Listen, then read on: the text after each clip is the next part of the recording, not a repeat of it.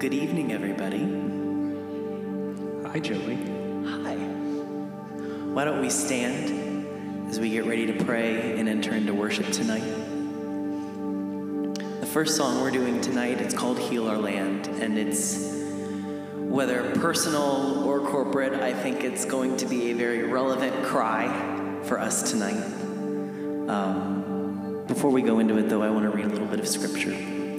So 2 Chronicles 7:13-16, this is out of the modern English version. When I shut up the heavens and there is no rain, or when I command the locusts to devour the land, or send pestilence on my people, if my people who are called by my name will humble themselves and pray, and seek my face and turn from their wicked ways, then I will hear from heaven, and will forgive their sin, and will heal their land. Now my eyes will be open and my ears attentive to the prayer of this place. So now I have chosen and consecrated this house that my name will be there continually. My eyes and heart will be there for all days. And I know that that's a verse that gets quoted often, at least that middle part. But there's so many layers to that. That first layer, when I shut up the heavens and there's no rain, or when I command the locusts to devour the land or send pestilence on my people. In other words, if life sucks, if everything is going wrong, if there seems to be no hope, if my people who are called by my name will humble themselves and pray and seek my face and turn from their wicked ways, I will hear from heaven, forgive their sin, and will heal their land.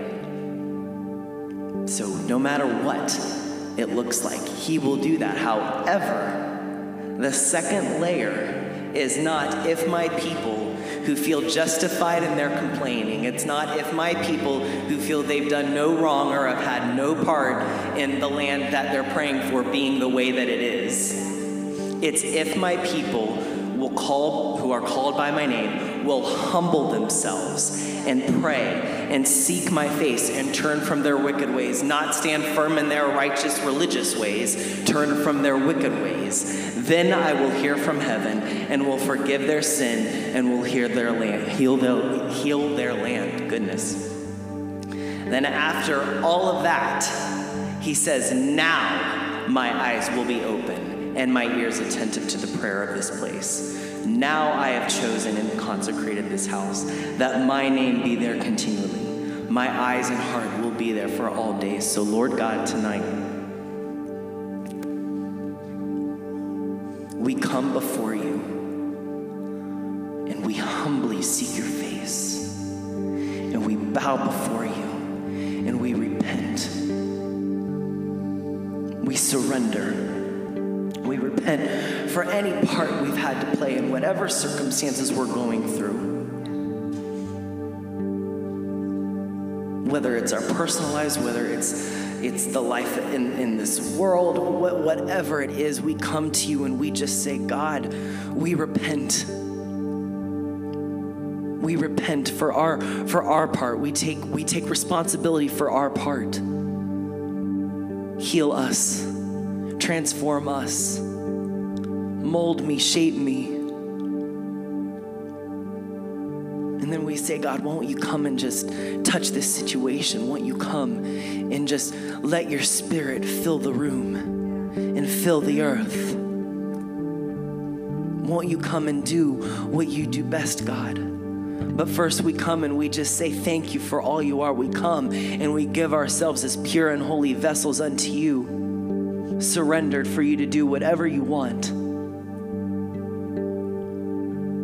We come tonight and we worship and we pray and we get in your word because we want to be ready for what you want to do. We want to be ready for the healing. We want to be ready for our part. So Lord God, we come and we cry out tonight in one accord with one voice. Thank you, Jesus.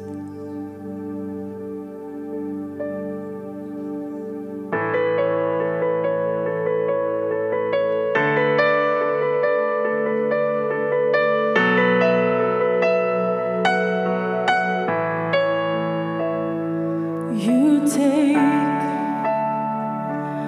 our lives, flawed yet beautiful.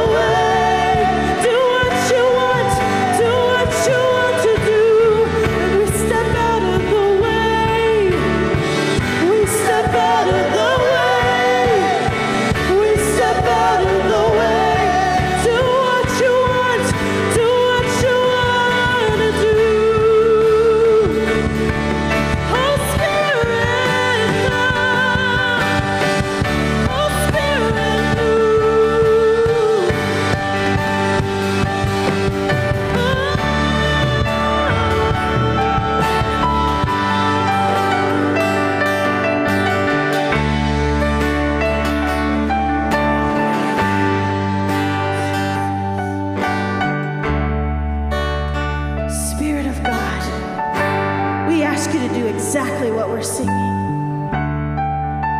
As we get out of the way, Jesus, breathe on us like you breathed on the disciples. Breathe on us. Breathe on us and send us out. That's what we're here for. The Spirit of God. The Spirit of God. And the Spirit of truth.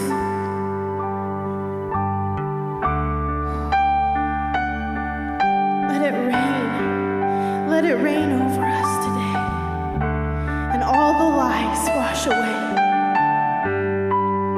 Spirit of God, breathe on your church. Pour out your presence. Speak through your word.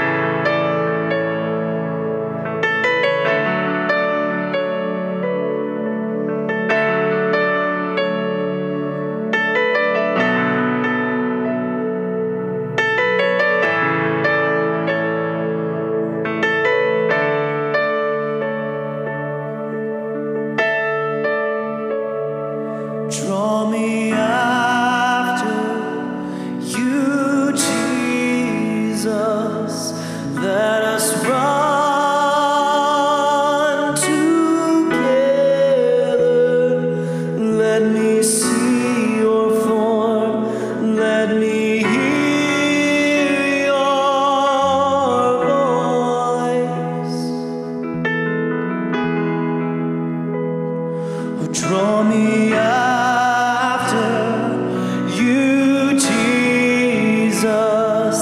Let us run together. Let me see your form. Let me hear your voice. I want to hear you, God. So draw me after you, Jesus. Let us run together. Let me see your form. Let me hear your voice. I want to hear your voice. Oh, draw me after you, Jesus. Let us run together. I am yours. You are mine. My one thing. You are my one thing. You're my everything. Yes, you are. You're my beloved, and you're my first love. You're my first love. You are my one thing. You're my everything. You're my beloved, my king, my one thing. Oh, you're my beloved, my king. You're my one thing. You're my beloved, my king, my one thing. Yes, you are.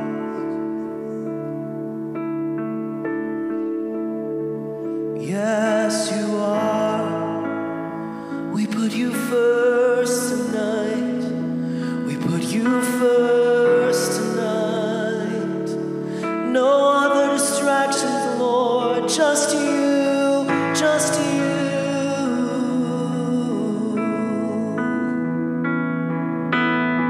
Just your Holy Spirit rapturing us, capturing us tonight. You have our focus, God. You have our focus, God. You have our focus, God. You have our focus, God.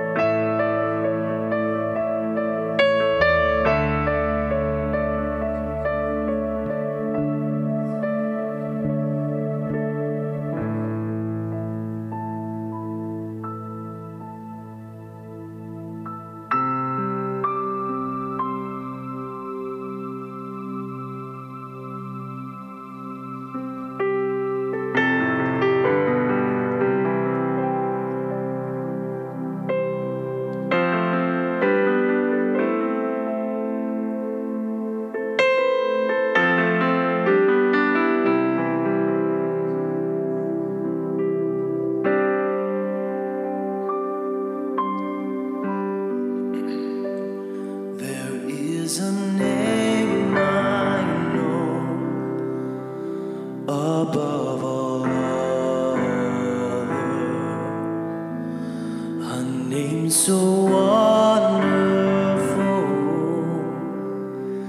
Jesus,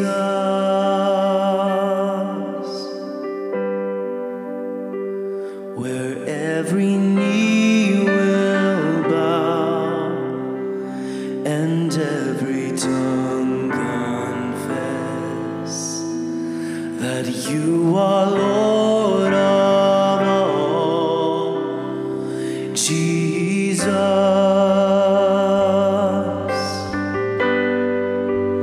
you're the Lamb of God who is worthy, the name above all names that is holy, and you're the King of kings who is righteous, oh Jesus Christ. You're the Lamb of God who is worthy, the name above all names that is holy, and you're the King of kings who is righteous, oh Jesus Christ.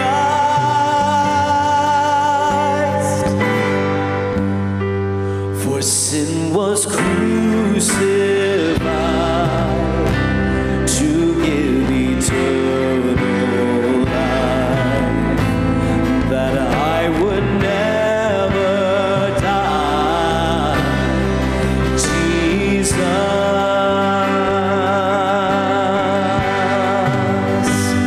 by your abounding grace, my soul's forever saved. To you the highest praise. Jesus,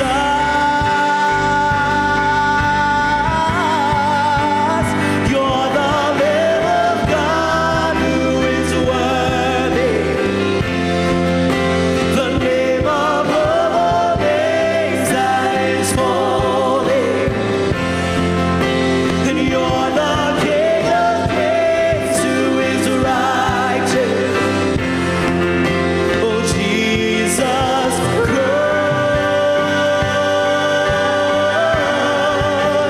You're the Lamb of God who is worthy, yes you are, the name above all names that is holy,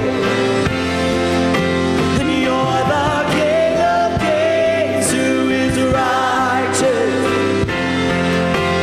Jesus Christ.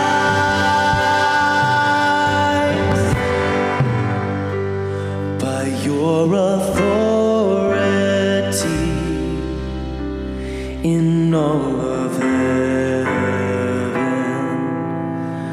I have the victory, Jesus.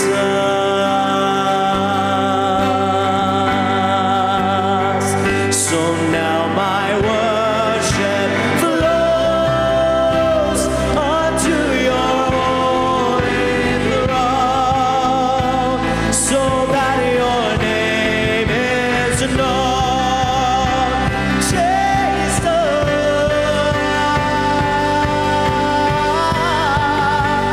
you're the Lamb of God who is worthy, the name above all names that is holy,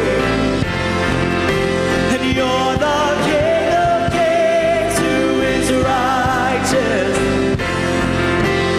Jesus Christ.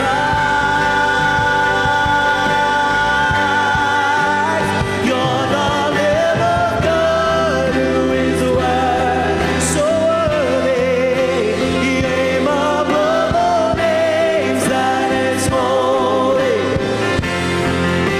and you're the King of kings who is righteous, Jesus Christ.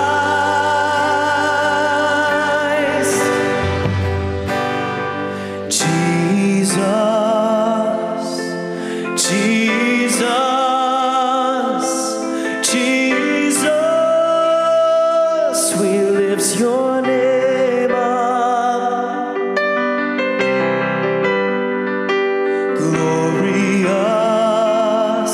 victorious, Jesus, we lift your name up. We lift your name up. Jesus, Jesus, Jesus, we lift your name up. We lift your name up. Glorious, victorious, Jesus,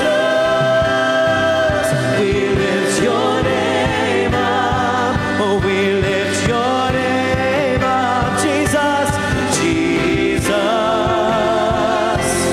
Jesus, Jesus, we lift your name up. We lift your name up. Glorious, victorious, Jesus, we lift your name up. And you're the Lamb of God who is worthy, the name above all names that is holy. And you're the King of kings who is righteous, Jesus Christ, Jesus Christ. You're the Lamb of God who is so worthy, the name above all names that is holy, so holy. You're the King of kings who is righteous, Jesus Christ. Yes, you're the Lamb of God who is worthy, the name above all names that is holy. And you're the King of kings who is righteous, Jesus Christ,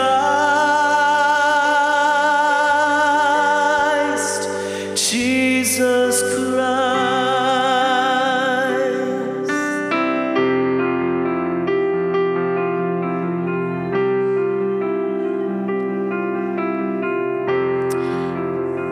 Jesus who is victorious. Come on, church, isn't that good? Father, I pray that in this room, or if we're watching on our online platforms, Lord God, that we be reminded that you're still on the throne. You're still King of all kings. You still hold us in the palm of our hands, and we begin to speak to every situation that may be in front of us, every giant, every mountain that may be before us. And we remind that giant and that mountain that we serve a God that's victorious, that He's holy, He's righteous, He's still on the throne. He's not dead in a grave, but He's risen and alive today. And know the world that we live in is with perversion and all the things, how the enemy's trying to move and cause all the problems in our world and discredit the things. Lord, we serve a God that even in the midst of today's day, you're still the God of all gods. You're still the King of all kings. You're still greater and bigger than anything the enemy has to offer. So, Lord, I thank you. I pray that if there's something in this room, somebody in this room that has a mountain or has a giant or who's in a storm, that they'll begin to call out those things even right now. Lord, here's my giant. Here's my mountain. Here's my storm. Here's the thing that I see that's distracting me from the purpose and the mission that you've called me to have. And right now, Lord, we call out that victorious, risen King to come to that giant, to come to that mountain, to come and cause peace in the middle of the storm, because we serve a God that's greater and bigger than any any of those things. Come on, church, it's a time right now. You have an opportunity right now to call out and say, Lord, here's this that I'm going through. Here's this giant. Here's this financial issue. Here's this relationship issue. Here's whatever it is. It may seem hard, but with you, you are the God of all holiness. You're the God of righteousness. You are the God of victory. And that's the God we're worshiping. That's the God we're proclaiming. That's the God we're shouting about today. So as we sing that chorus one more time, speak to that mountain. Speak to that giant. Speak to that storm in your life. Let's experience freedom in His house today.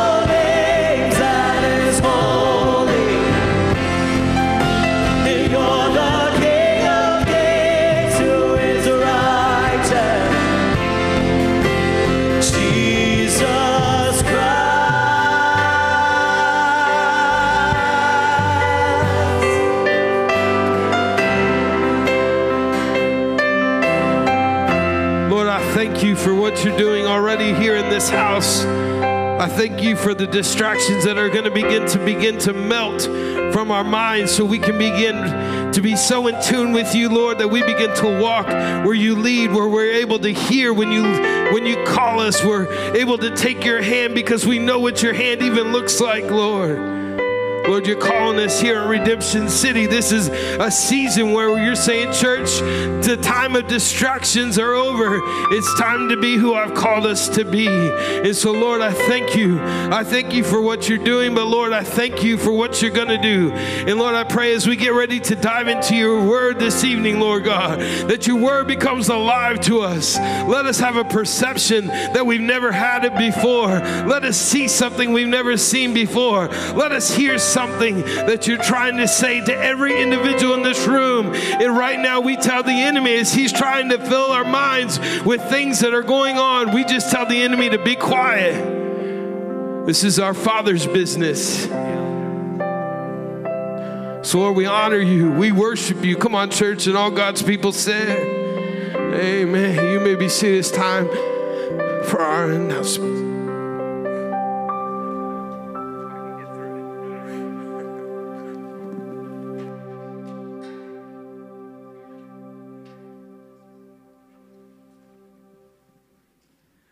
Good evening. It's funny how many times you come up here and you think you keep wanting to say morning. Oh yeah, I lost a little weight recently. I know, right? Keep bringing up the tithe slow. Never mind, there it is, way ahead of me. Look at you. So as you come in, where the announcements are, there's envelopes now. You can put your tithe in that, and it has all our stuff on it, and you can still put it in the baskets. You can text to that number up there, and then also still send in your tithe if you're somebody that still does that. Happening this week is Tuesday the 6th at 11. So it's the prayer time with Jeff and JJ, and I'm assuming still going through praying over the prodigals and those list of names. Wednesday is Empowered Through Christ. That's at 7:15, meeting here. Thursday, Life and Death, the Power of Words, meeting at the church at 7. Saturday, there's a senior ice cream social. So that's June 10th from 5 to 8 at Kathy Abbott's house. You can see her or Dolores if you have any questions about that. They just asked if each family would bring a side. Everything else is provided beyond that. So just bring something that everybody can share and then just show up. And then Sunday, we have prayer before service. And that's really just an atmosphere for you to settle into really just settle into worship time and let go of everything that happened to the previous week. When we're talking about distractions, it's a great opportunity to lay the distractions at the altar before service even starts, so your mind's right to receive. And then, of course, service starts at 6. The last thing is that the Independence Day celebration will be happening Sunday, July 2nd. Church is going to start at 3, and then church cookout immediately following food, fun and games. Grab your cornhole tournament partners. I was going to be mean, but I'm still going to say it. I was going to catch myself and be like, go down, Jeff. I didn't play last year. I'm going to play this year. I think that's it, unless I missed anything. Okay. Back to you, Bob. Well, today we have the privilege of honoring our graduates, so I'm going to ask if Hannah and Sadie would come up front and join me. This is their favorite part of the day, I'm sure. And here in a minute, the first thing I want to do, the most important part for you all, outside of the prayer, is the board got together and we like to honor and do something for each one of our graduates. Annalie put up a thing in the back for you both. There'll be cupcakes and stuff after service. If you want to love on them, give them some money or do anything, there's stuff in the back for them as well, so we can help celebrate them as well. But the board and I, we always get together every year and we want to give you all a little card with a little gift in it. So there's from me and the church board. And I just have a couple quick questions, and I'll ask one and you can just pass it down. So what's one thing you're going to miss about high school? Just the people, really. Just, yeah. I would have said nothing. Go ahead. Well, there was this really good salad in the cafeteria. With amazing homemade honey mustard dressing. Can't relate. Our cafeteria food was awful. It was only $3. Somebody make Sadie some salad with it. Come on. We got to do better. It's like gourmet. Come on. No. Okay, second question. And this doesn't have to be big or theological. What's something you're planning to do now that you have officially graduated? I'm just going to I'm going to college. I'm going to Columbus State. Very good. That's the next biggest thing. Yeah, very good. I'm going to Zumbi at some point. I'm thinking... Zumbi. Hey, we moved here during COVID. It's a water park. Well, I'm going to take a gap year. Though recently I went to a graduation party, and I thought it was going to be really awkward, but then a lady started talking to me, so I might take one class at Columbus State this year, even though it's technically my gap year. And then I'm probably going to go to Columbus State, too. See you around. Okay, this is the most important part, church. So I need you all to get your pens and papers out. This is honestly the most important. This is where we as a church need to make sure we begin to do this. So listen, Hannah, what's a way that we as your church body could pray for you as you move into your new season? Could be about going to school, could be about anything, but how as a church family could we pray for you? Somebody write this down, because I'm expecting you all to begin to pray for them. Mostly just that I'm able to keep myself motivated. I struggle with that, so. I felt that. I guess I would like you to pray that I don't get into debt, because I hate debt, and I like to save and hold on to my money as much as I can. I don't want to live a life of debt, and I want to not waste it on the wrong things. So. All right. Obviously, we'll pray for them more than that. Now what we like to do, what I like to do, I'm going to ask if family would like to come up, and if you'd like to join Sadie and Hannah, come up here and join. You want to surround them, we'll have you come up here so that way it's not awkward. And then I'm going to ask Pastor Eric and Anna Lee. There are youth pastors here. They've known them for a long time. And I want you to pray over Hannah and Sadie. So when we get to the pray, if you'll lift your hands out and let's pray a blessing over them, because it's exciting to graduate high school, but it's a new journey. And we want to make sure that they know they're loved here and that we're praying for them as God directs them in their beginnings. Amen? Amen. All right. So Hannah, I know that this is a big deal for you to be standing up here. You're inside. You're like shaking because you've shared some of these struggles. But I want to call forth the woman of boldness that God has called you to be.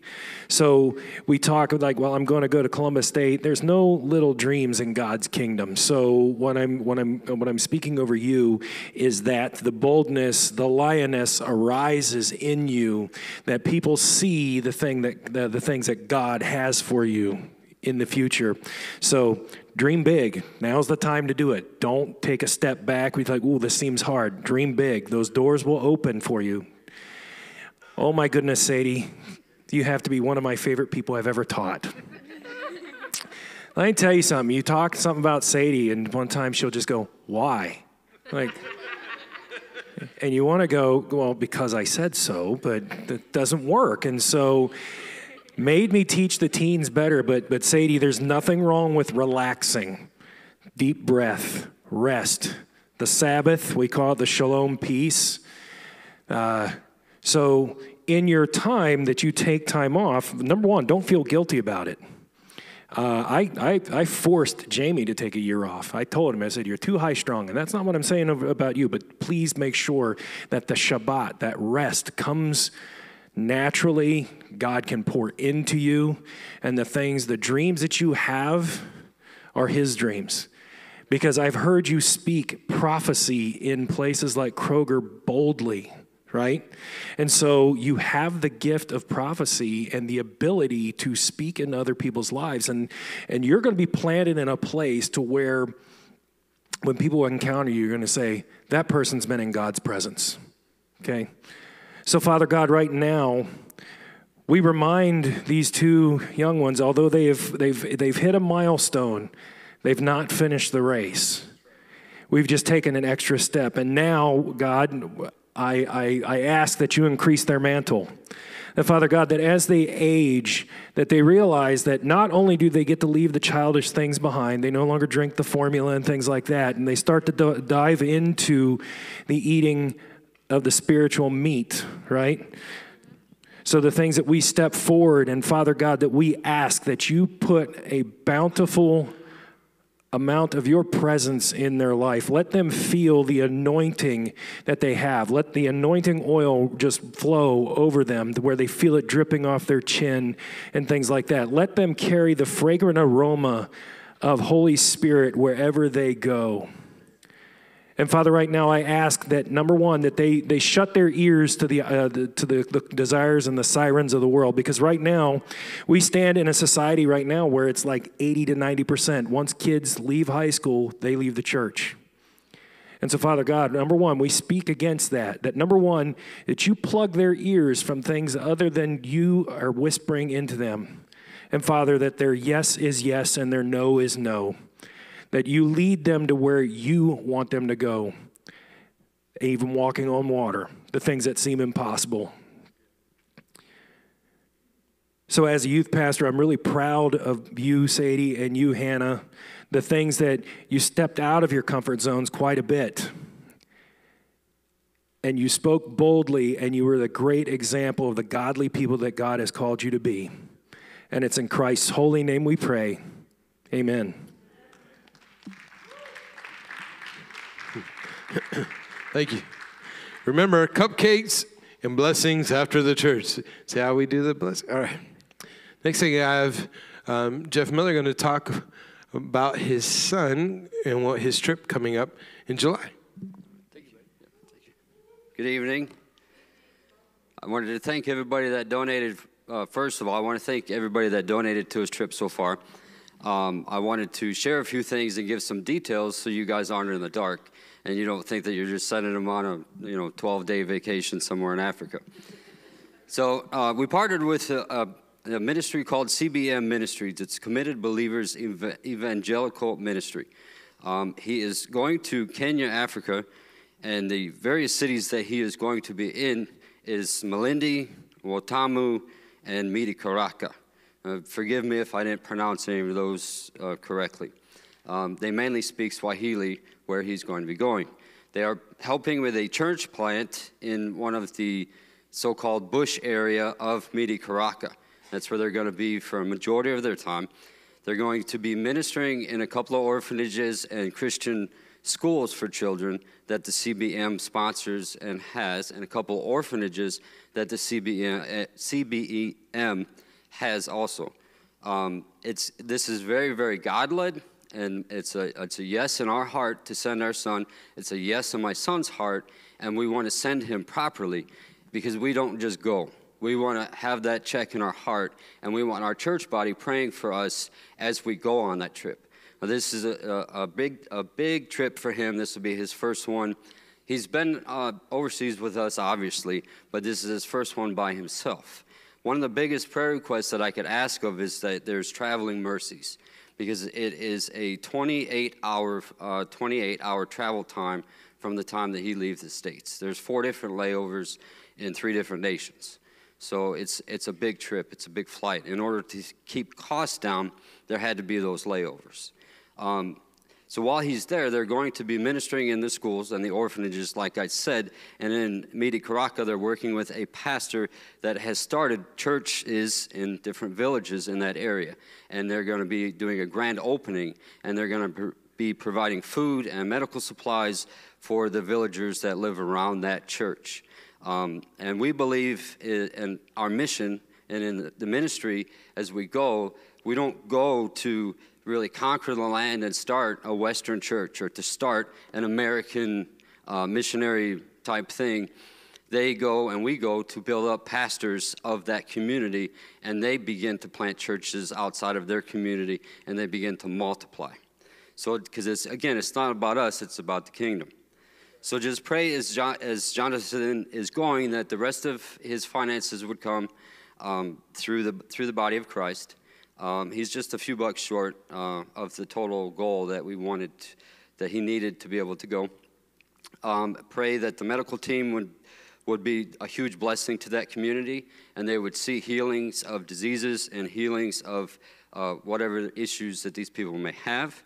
Also in Malindi and Watamu, they're actually going to church services for healing services. All the disabled in the different villages and all throughout the bush will travel several hundred miles walking on crutches or in wheelchairs through the desert terrain and everything to get there to be healed. And they're hungry to be healed. So pray that the hand of God, the Spirit of God would move so mighty that my son and everybody else on the team would see people grow limbs, people regain their eyesight, people regain their hearing, and see these miracles to be a blessing to these people, and that they would see that that our God is the real deal, and that He is alive. And because there's a lot of different religions out there. Some of the biggest religions in those 3 areas is Muslim, Buddhism, and animism, where they believe that everything has a spirit. And so when we minister to those that believe that there's a spirit in everything, they might receive Jesus, but they'll just add that with all the other spiritual things that they believe. But we want that to be that Jesus Christ is the only thing that you worship and the only spirit that's there. So as we move forward from here, I'm sharing from my son because he's working right now and he's out of state and he's trying to save up his money so that he can get all the supplies and everything that he needs for this trip. So again, I wanted to thank you guys for being a faithful body of Christ. I want to thank you guys for sending him, because you guys are part of this, and you guys that have sowed into it and are praying and are sowing in financially, you guys will reap benefits and rewards for this as well in the kingdom. So I just wanted to say thank you. We're honored to be sending him, and we're honored to be part of this body of Christ. So I appreciate all of your prayers, and I appreciate everything else that you guys are doing. If you're interested, I have prayer cards that give specific prayer requests for this trip, and they'll be out on the back table. So thank you for your time.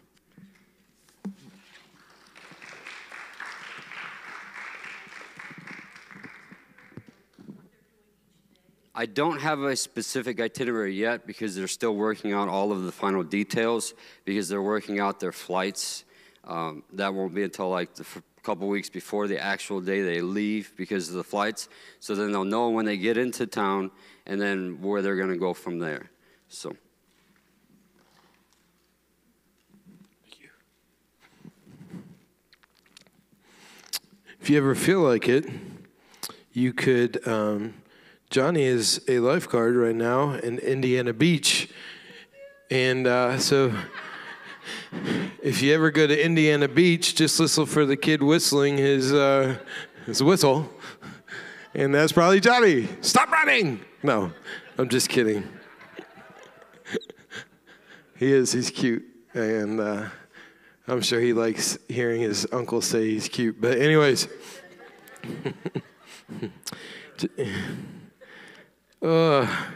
We can have fun in the house of the Lord, amen. I want to share something with you, Christian. If you could just be with me for a second. I was in the garage. I was actually coming out to the garage. Raquel and I were working. Actually, she was working on a project, and this came to me, and I want to share this. Now, this is about marriage. I shared this in our marriage chat. But this is not just about marriage, and I'll explain why here in a second. Christian, if you put that first slide. It's actually kind of interesting. It says adultery ends a lot of marriages, but what is that? Ends what? Hear me. See, the world will teach you that adultery and all these things are the reason why marriages are failing today. It's not true. What's failing? Idolatry. What do you mean by that, Pastor Jeff? Look, the number one cause of divorce is not sex, finances, or even kids. The number one cause of divorce is worship of what? Now, stay right there, Christian. The number one distraction you have in your life, in your walk with Christ, probably is your worship of self. Because if God doesn't respond this way, then he doesn't love me. If God allows this to happen, then it shows that God's not a God of love.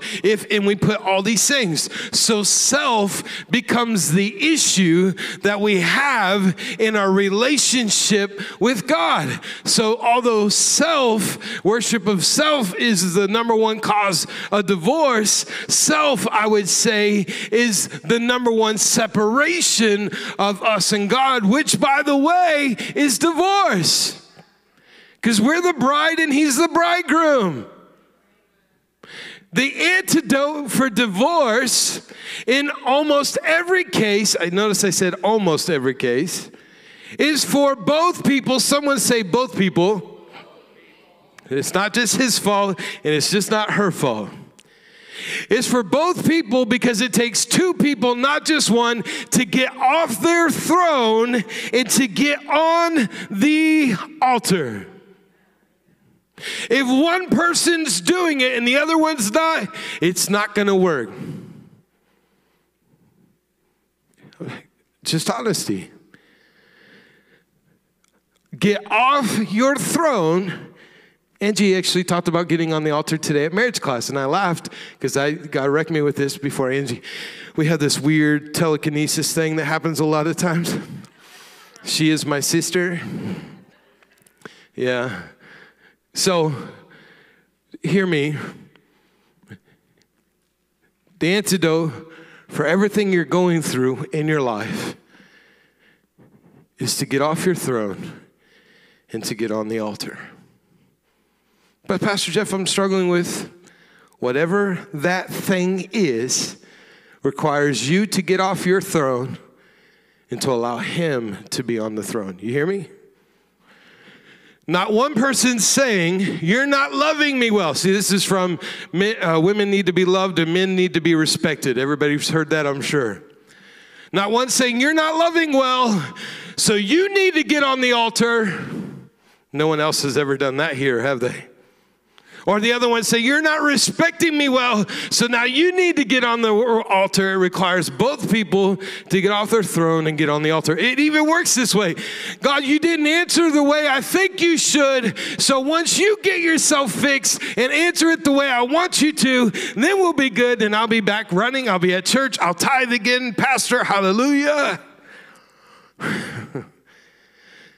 You understand do you see what happens? So distraction number one is your throne. Here's another one. The second biggest distraction I think in the world today is your what? This is what blew me away. People average 7 hours a day of screen time. Whoa! That's a lot of screen time. If you sleep 8 hours of a day, hey, you all prayed for me that I would get more rest. I averaged 6.5 hours of sleep this week. Thank you. That's probably why I'm shouting a lot more today than I was last week. So that's your fault. If people average 7, now come on, church. You've been in restaurants, and what do you see? It makes me laugh every time. And we're guilty. I'm guilty of it too. We go to a restaurant, we sit down with somebody, and the very first thing we do is do this. And what makes me laugh is I went to a young, sorry, you young generation people. I went to these young kids that were sitting at a table, and they're all laughing. And I'm like, okay, I've been watching y'all, not creepy, just watching, and they laughed at that. And I said, can I ask you what you all are laughing? Because everybody's laughing, but nobody's talking to each other. Everybody's on their phone. And they're saying, well, yeah, we're talking, we're texting each other. That's why we're laughing. But you're right there. Why do you got to text? I don't understand it. See?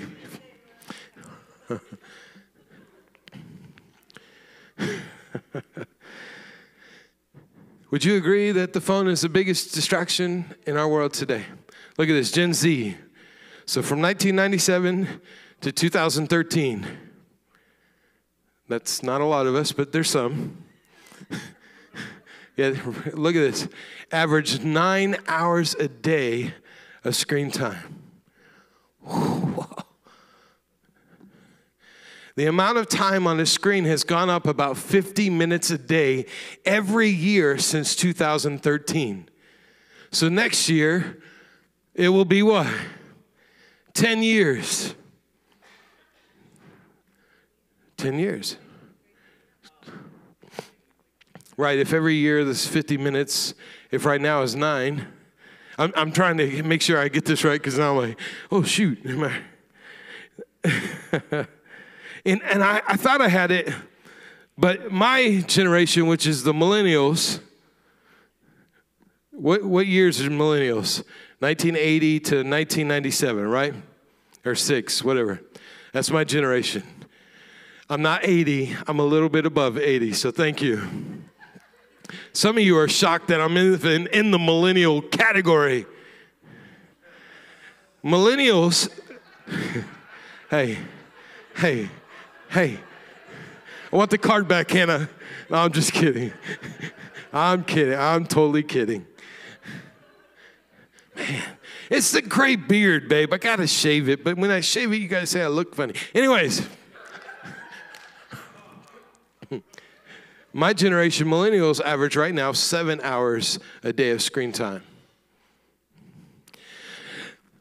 And this is how I justify. When I read that, I justified it with the Lord. But Lord, I spend time on it because that's where my Bible's at. And so I read my Bible. The problem with Apple is it has this stupid thing called screen time. And it breaks down what you're actually looking at. And so the Lord then says, oh yeah, go look and see what your screen time is and what you're actually looking at. I don't want to. I don't want to. I don't want to do it. You do it. I'm not doing it. You do it. I'm not.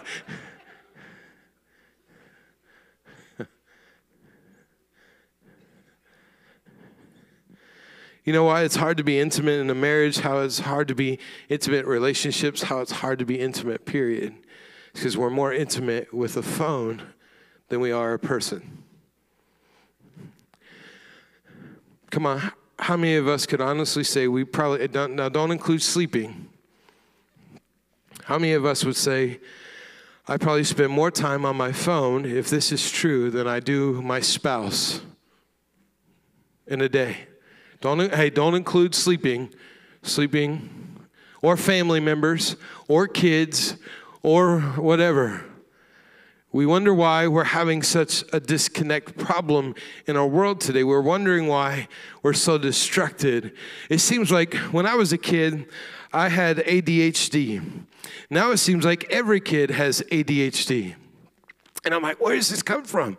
And I'm like, what is going on? And it's true. My mom said that to test me, they'd put me in front of a game console. We won't say which one to put me how old I am. And if the ball would go real slow, back to back, I would be bored. Right, Mom? But if it was something like boom, boom, boom, boom, gotta go, gotta go, gotta go. Man, I was right there. I was like, hey, here we go, ooh, ha. That is my brain every day. Okay?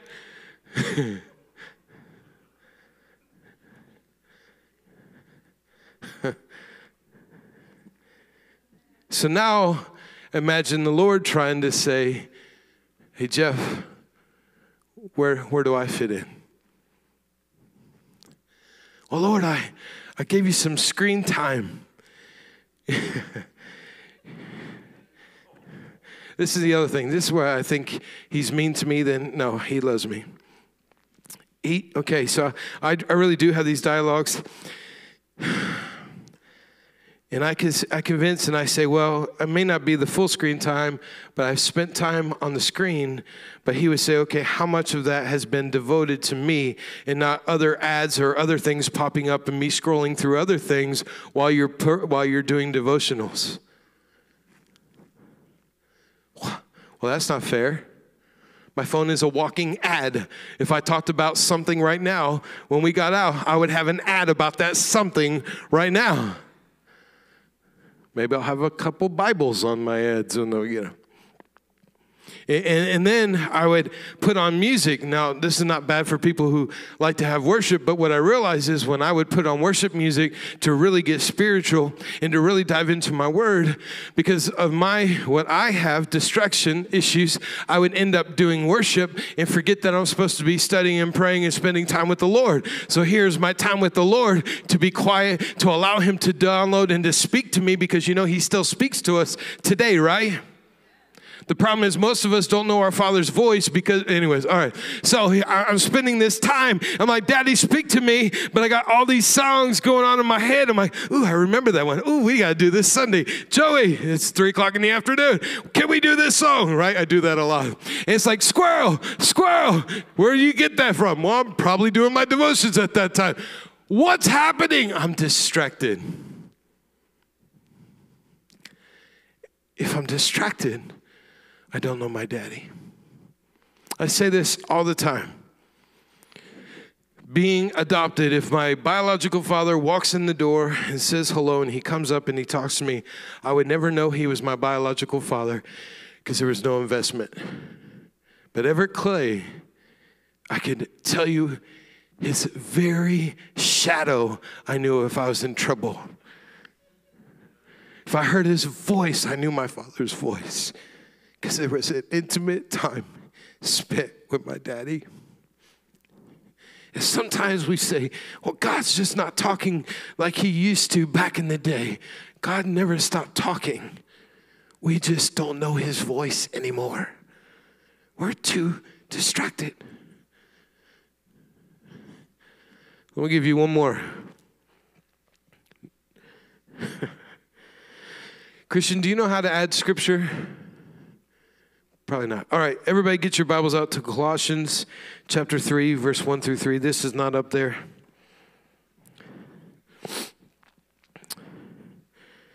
It's the only time I'll say, get on your tablets.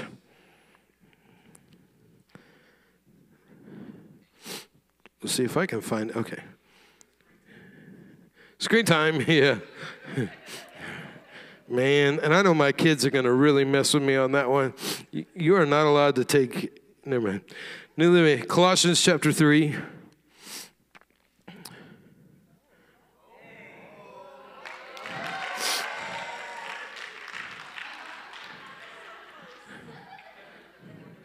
Is that the right one? No, that's not the right one. No. Chapter 3, Christians chapter 3. There you go. Good job, puppy. So before we get into this, hear me really quick. Your perspective has got to change. Your perspective can be a distraction. Let me give you something.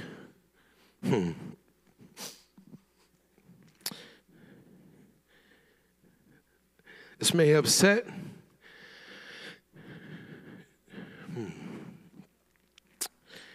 June 28th, 2022 was the day my father went home to be in glory.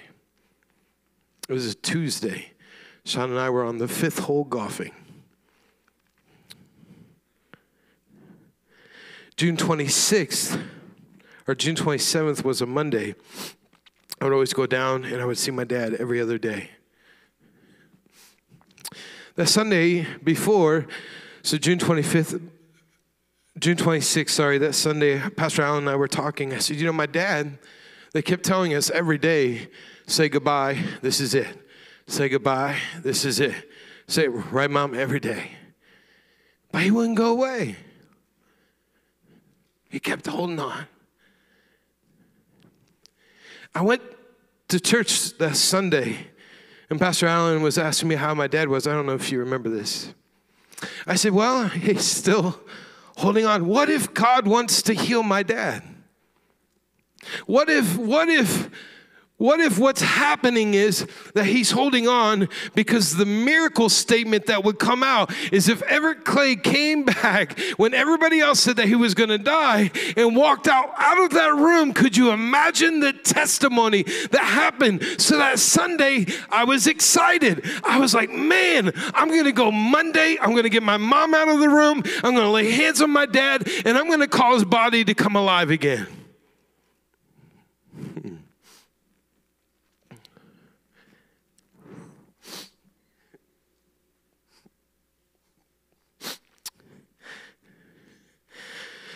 Monday comes and my mom and I would always go out to eat after I spent some time with my dad in the morning.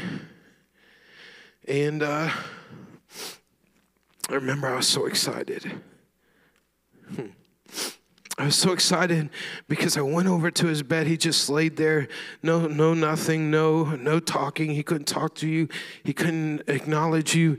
He was just there. I remember praying for him. Laying my hands on my dad, telling his body to wake up, come alive, walk out of here, shock mom, shock the world. Let's tell about a miracle. And I prayed, and I prayed, and I prayed, and nothing happened. Has anybody ever been there before?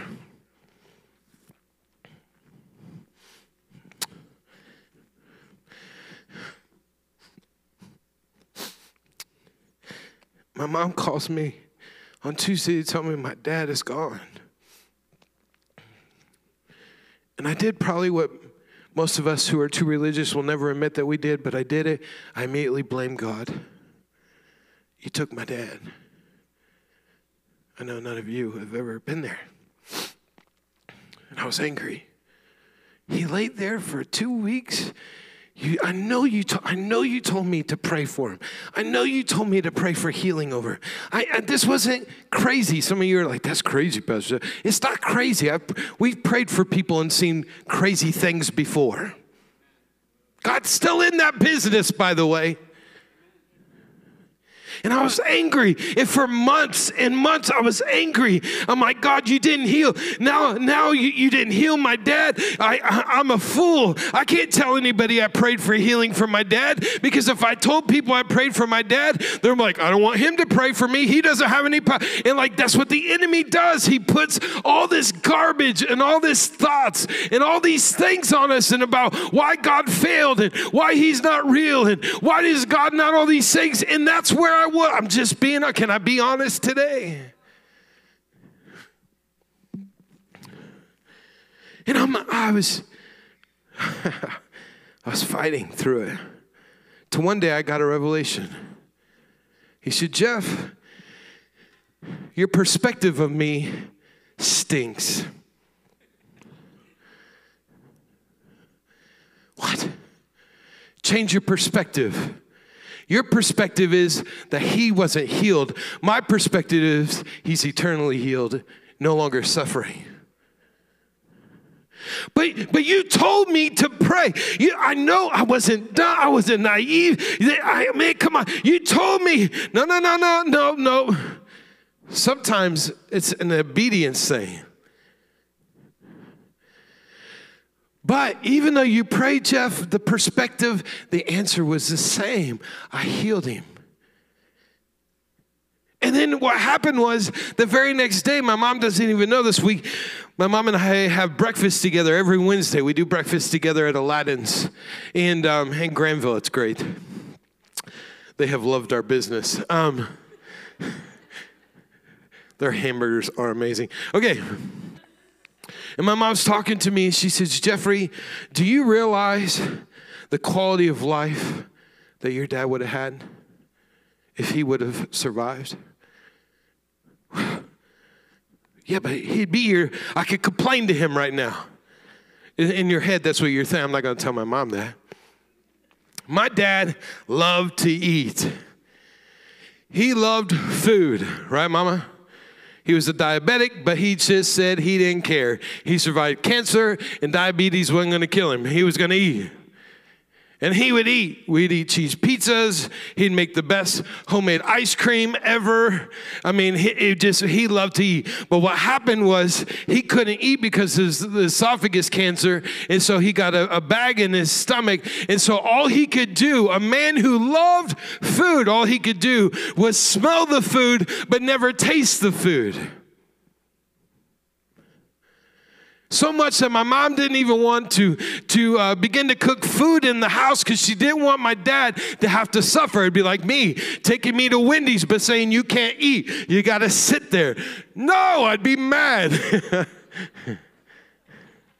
Last time I thought about Wendy's, someone blessed us with a $10 gift card. I'm just saying. I'm just teasing. We're not getting Wendy's. I can't chew.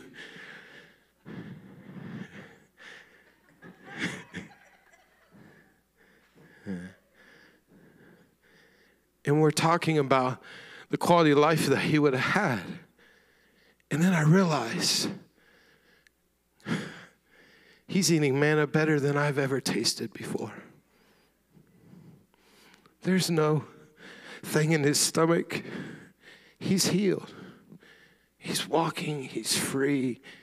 And he's right where he wanted to be all along. But my perception stunk. A lot of times, church, our perception is wrong. Colossians 3 says, if then you have been what? So any believers in the house say amen. It says, seek the things that are what? Where Christ is.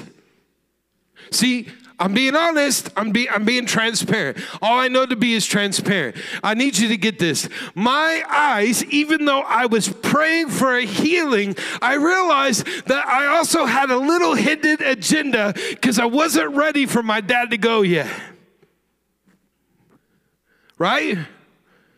But if my eyes were raised with Christ, where he's seated at the right hand of the God, maybe my perception would have been different and I wouldn't have held resentment. Maybe if you realized that who God is and where he is and what he's doing and if you would change your perception and see things where he sees things, maybe you would get through a situation or a storm. But we don't. We get stuck because our eyes are here. Peter began to sink when his eyes went away from the Father. Set your minds on things that are what? Not on things that are on what?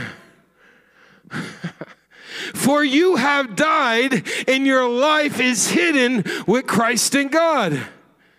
Next slide. Is that it? That can't be it. Oh, he's just going to go on. No, I can't find it. Good job, Christian. Think about the things, verse 2 says, think about the things of heaven, not the things of earth. For you died to this life. I love that. And your real life is hidden with Christ in God. And when Christ, who is your life, is revealed to the whole world, you then will share in all of his glory. Not suffering, glory. Perspective. So my question to you today is, what's your perspective? What are some things that are distracting you? That thing, I'm just being honest with you, that thing literally caused me to shriek back and hide so much that I would say, Lord, help me that I could actually pray and know who I am. You can say, Pastor Jeff, that's crazy. You should know who you are. Sure, you should know who you are. These are all things that we tell you. And then in the church we say, oh, you're all these great and mighty things. But the truth is we're suffering and struggling in places, but nobody wants to talk about it. Or we don't realize that there is a freedom. I can stand here and preach now knowing that I have a Father's Day to preach in a couple weeks, knowing that my dad's 1 year's coming up, but I can do it from a different perspective because my eyes are no longer here, my eyes are here. If my eyes were still here, then my whole life would still be shattered. Not that it doesn't hurt, doesn't mean I don't miss my dad, doesn't mean I won't still listen to 10 different voicemails about my father, doesn't mean those things. But what it means is I can now celebrate in his 1 year, knowing that that's 1 year that he's got to be with Jesus and he's not suffering anymore. Doesn't change the fact that I won't miss him. Doesn't change the fact that it doesn't hurt that he's not here. It just changes that my eyes are no longer here. It's there. Pastor Jeff, why did this happen? Why did I lose this job? Why did this happen to me? What was this? And every time I've realized in my life is perspective is a big issue.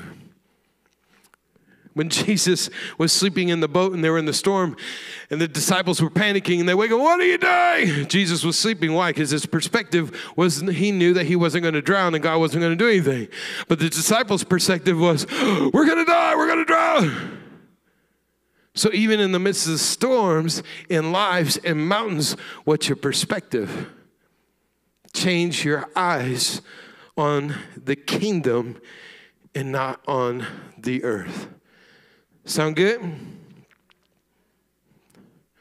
So here's my challenge to you as the worship team comes up. Wow, it's already 7:25. I wonder if we could, number one, acknowledge, are any of us struggling with being on the throne today? Am I on the throne? Is there anything that's distracting me from my purpose and who God's called me to be? Is there some things I need to lay at the altar today? The second thing is, All right, Pastor, are there things, not just the phone, is there things in my life that, if I was to be honest, are taking up way more time than my time with the Lord and my time with my family? My dad used to tell me all the time, my first ministry is my family. If I can't minister to my family, I can never minister to my church. But you know what happens a lot of times? We're great at ministering to the church, but our families get destroyed because the enemy distracts and he distracts and he distracts.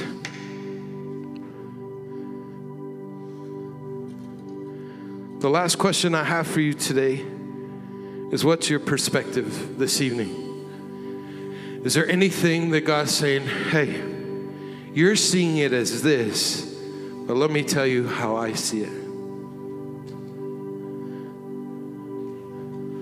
I struggled about a month ago. I was struggling. It seemed like we were getting hit all over the place, over and over and over.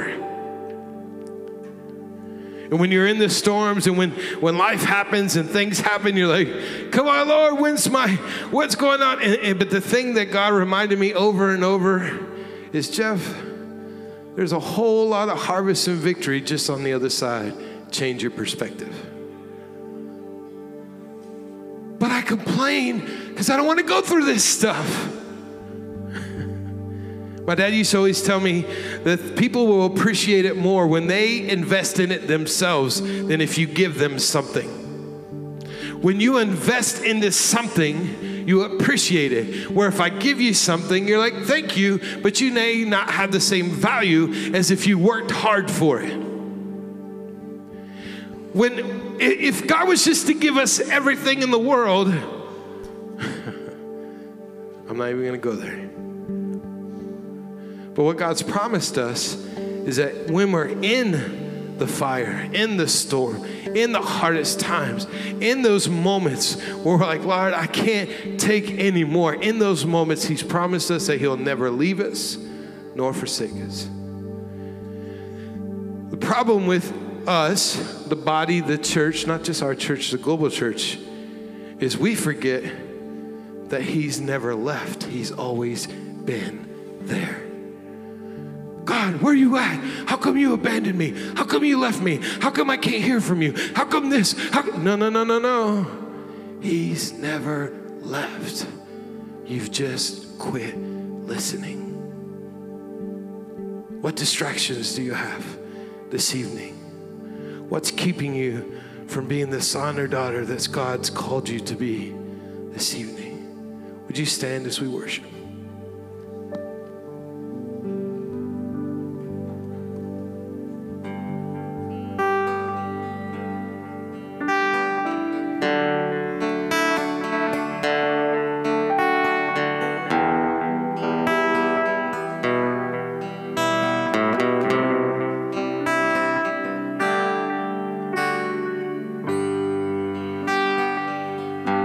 The more I seek you,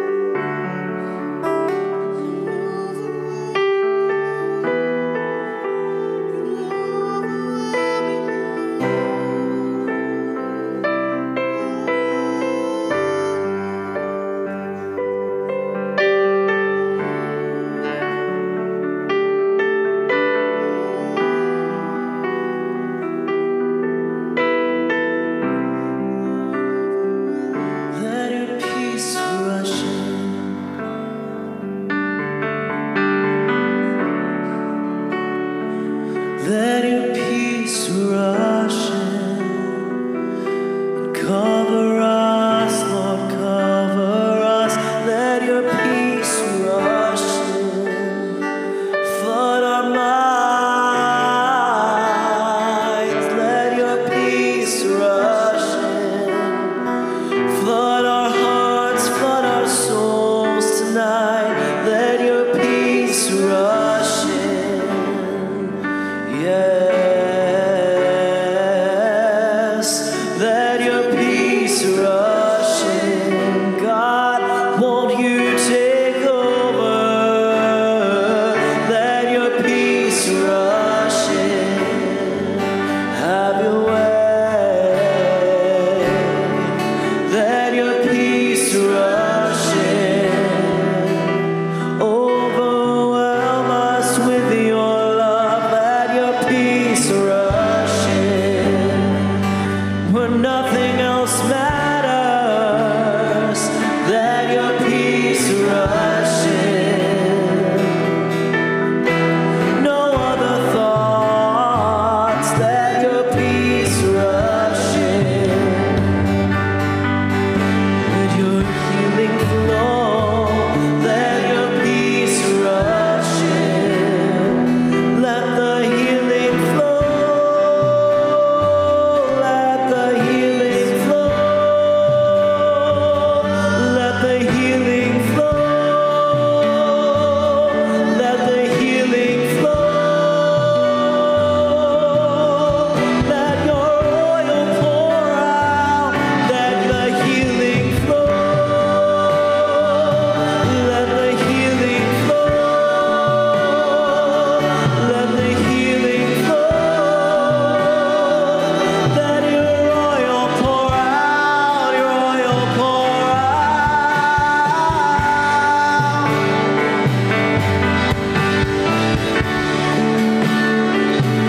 Let the oil of your spirit pour out. Oil of your spirit pour out over us. Let the oil of your spirit pour out over us. Give us a fresh touch.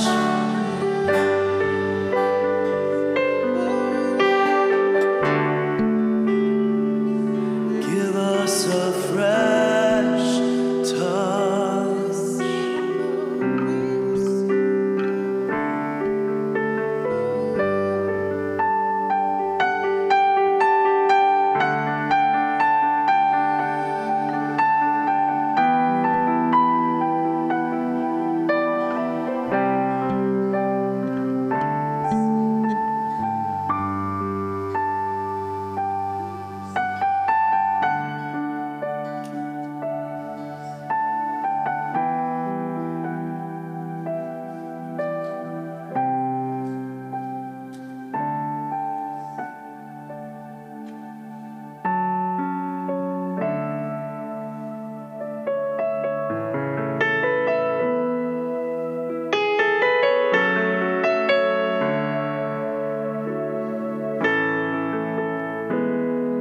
When you speak, confusion fades. Just a word, and suddenly I'm not afraid, 'cause you speak, and freedom reigns. There is hope in every single word you say, 'cause I don't wanna miss one word you speak, 'cause everything you say is life to me. Lord, I don't wanna miss one word you speak, so quiet my heart, I'm listening. When sorrows roll, when troubles rage, you whisper peace.